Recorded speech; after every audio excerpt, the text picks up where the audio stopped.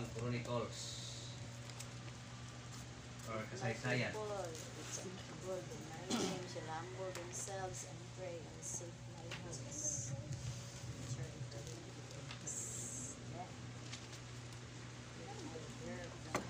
then. 7 verse 14. Ana? Amen. Okay, verse number 14. At nga nagbasa, read.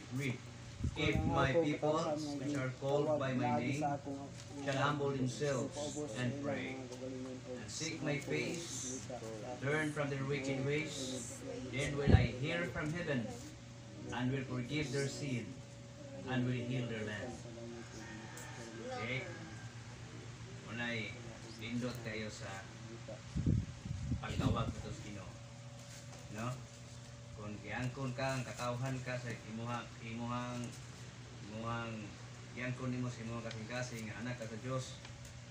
Yun ang Bible gitawag kag ye are God's people. Kung katawhan ka sa Ginoo, yun ang Bible, if my people which are called by my name shall humble themselves and pray. Ngalan nga kung tawag ka sa ngalan sa Ginoo mo paubos ka sa imong kagalingon og matampo. Prita, mahal langit ng salamat kay hindi ka papunon, magpaminamis magpulong naman, hindi ka kong instrumento, mag-shares magpulong Lord, wala kong mahimo man kung wala ikaw. Wala yun, yung pulong, hindi mo rin kawang, o kami kaya ko kaalam, sa lihan kami magpaminaw sa mga pulong, hindi ka papunon. Yan ang ison, patulong din ni, paputan na safety way sa niya. Sa ngalan ni Jesus, ang ito diyan ang tanang keselamatan. Amen. Okay, lingkod to Diyo. Ang Chronicles or ang kasaysayan kasaysayan gini sa Cebuano. Bow down or humble themselves or bow down is the qualification of worship. Since Sunday is Thursday, Sunday is worship day. So bow down, ang atong pagyukos ng kaglingon is the first qualification of worship. Mo ginay unang kinahanglan sa pagsimba. Tanawa ra ko tong kuan, parisiyo nga ni simba. Bawla sa kabow down. Ingon sa Lord. Pasalamat ko nimo Ginoo nga di ko pareha nang nasa kong likod, matikasan, maro, mahingilad, mingilkil. Diba? Ningil og buhis. Lamat yung mo kay nagpuasa ko, kadawa si gayon, 7 times. I fast twice. Dagan sa gisulti nga napaburot siya sa kagalingon.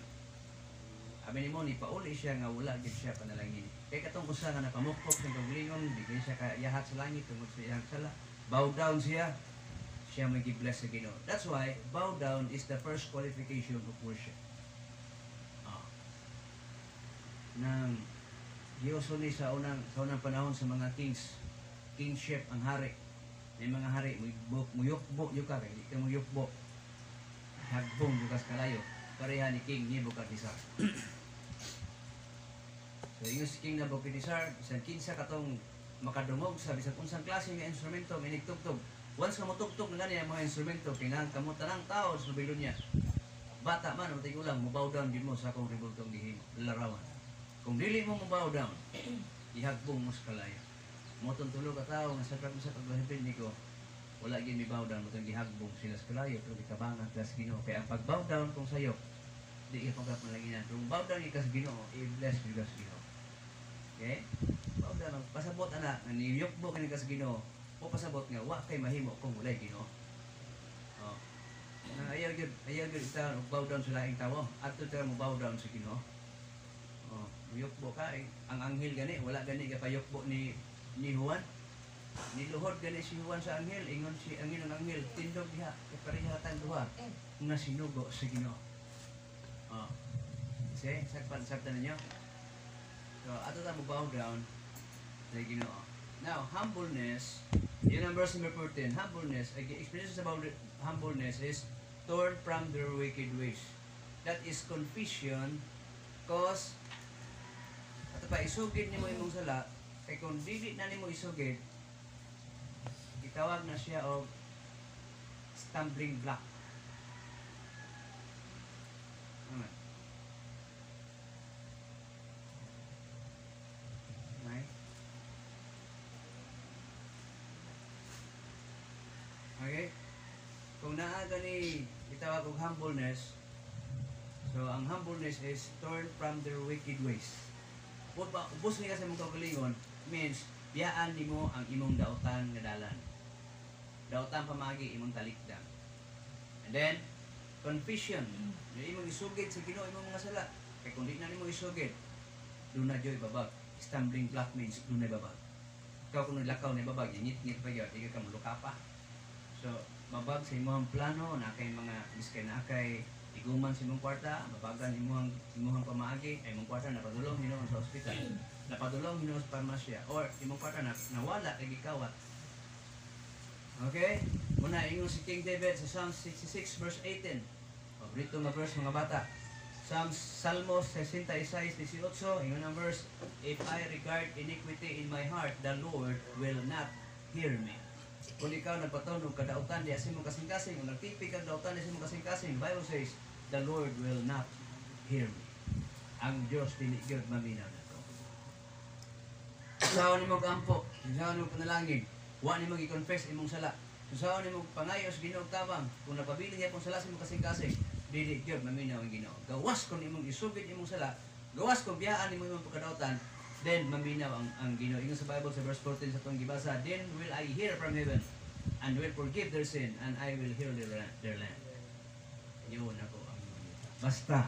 Ingon sa verse 14, basta imong talikdan ang imong sala. Okay? Una ingon ng Bible si Apostle Paul, ingon siya, pray without ceasing. Una sa kapastor mingon tagalite, pastor, pwede na rin mo ampo? Isang wala si Sising. Pray God without ceasing. Siya nga, oh, pwede lang, maampo kay. Iyang asawa di ay angalan, si Sising. Siya, pwede lang maampo, nga wala si Sising. Okay, pray without ceasing. Sabi mo niya, iyang asawa di kasabot, di angalan siyang asawa, si Sising. Ang bisaya ni kay, pag-ampo man sa walay pagbunog. Una si Jeremiah nagsulti siya sa call unto me and I will answer thee. Before ka mo tawag sa Ginoo, before ka mo bow down, before ka mo luhod, you mean to say naagi humbleness. Ayaw gyud pagbuhat o pagampo o kaning gitawag nga pag-bow down nga wala ang humbleness, wala ang confession, never you can tubagon sa Ginoo. Ayaw ginagbuhata nga nag-ampo naman ko. O nag-ampo ka pero wala ka nag-humble. Wala ka nag-confess. Wala ka nag-biya sa imong pagkadautan. Naalang yapon ka. Do you believe nga ang Diyos na minaw? Yun ang Bible, itong gigasa kanina. Kung nagtipig ka, kadautan sa imong kasing-kasing, ang Ginoo dili Diyos na minaw. The Lord will not hear me. Okay? Munang gidakop sa Jesus Christ, itong gaampo sa Garden of Gethsemane. Pag humanyag dakop, iyang gingnan ng mga disciples. Diba? Ano, suwa pa sa gidakop. Sa ingon Jesus Christ, pag-ampo kamo, o ayaw pagkaluya. Aron kamo dili madakin as sa mga pagsulay. No. Jesus Christ, pray. Ingon si Diyos, pagbalik Diyos Christ, natulog ng mga apostoles. So, ingon si Diyos Christ, di mo kahatag og sa pipila lang ka oras ng pag-ampo. Pagkapoy dyan mo kayo. Pag-ampo mo, aron mo dili madakin as mga pagsulay. Pray that ye enter not into temptation. That's why temptation enter into your life because you are lack of prayer. Muna na laing tentasyon mo susong kinabuhi. Makahimo tagdautan nga mga tentasyon kay nalimot na makag-ampo sa Ginoo. Naingon si Jesus Christ, ang prayer lang yun. Maorigiday makalahutay nga dili ka mapunta ngadto sa tentasyon. Tentasyon na ganing imong kontra, unod ko na, lisod na kayo. Unod. Walay gi-record sa Bible nga nakabuntog sa unod gawas ni Jesus Christ. Samson, the strongest man in the Bible, pinti siya ni Delilah. David, the fighter, grabe yun, pinti siyang Bathsheba. King Solomon, the very wisest man in the whole world, ang weakness niya is 1,000 kabuk babae. Muna'y last pangibog. Muna ingon Jesus Christ, ingay yung mga apostoles, ampo mo, ang dili mo madakinas, ang dili mo mapunta nato sa mga pagsulay. Muna ang prayer is the strength or the source of, itawag na siya, naghatag siya strength or tinugdan sa itong kusog o itawag og comfort. Okay? Wala kay kalig-on, wala kay kalipay, wala kay kusog sa pagpangalagad kung dili kay ka mag-pray.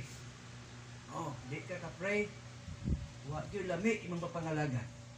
Kaya ang pagpangalagad sa Ginoo dili ni ingon nga naay value ba nga. Kada bitaw musimba lang ka tungod kay naay optional. Optional ba yung pagsimba ba? Ano bang nakay tinguha pero kung wala gani mapakyas gani ka ani na kumusimba kay wala naman. Neto niya people rin usawa ng simba. Okay? Optional man. Mutabang kag tao, optional. So, kaya mutabang kag tao niya, optional. Dahil, tabangan ti ka. O dong, tabangan ti ka. Espiritu, basta mabinuutan ka. Kung di ka mabinuutan, di ka na tabangan.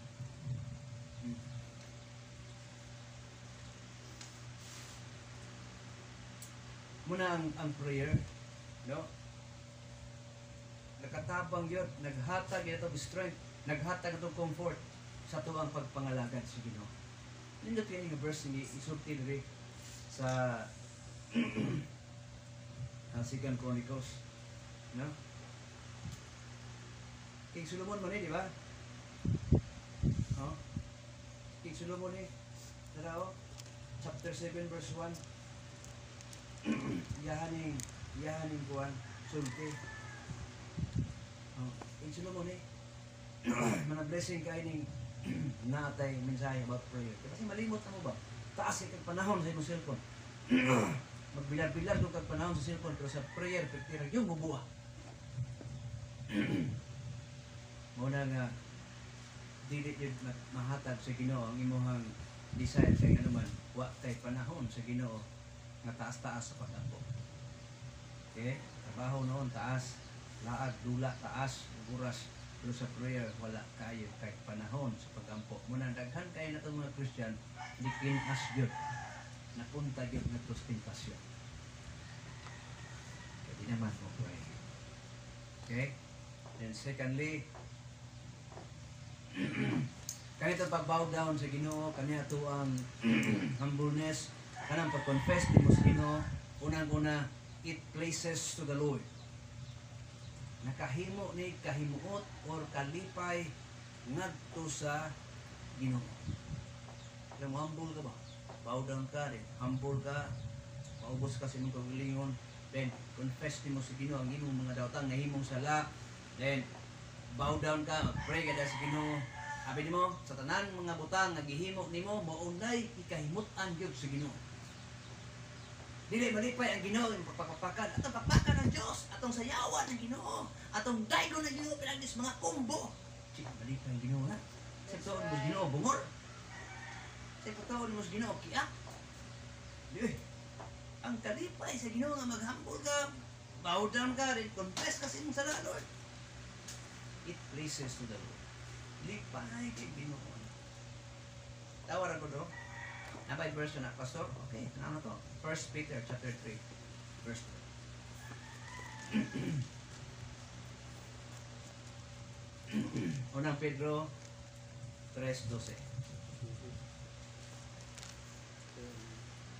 Verse number 12. For the eyes of the Lord are over the righteous, and His ears are open unto their prayers, but the face of the Lord is against them that do evil. Maghimo gani kag dautan ang naong sa Ginoo iya yun ang ilingiw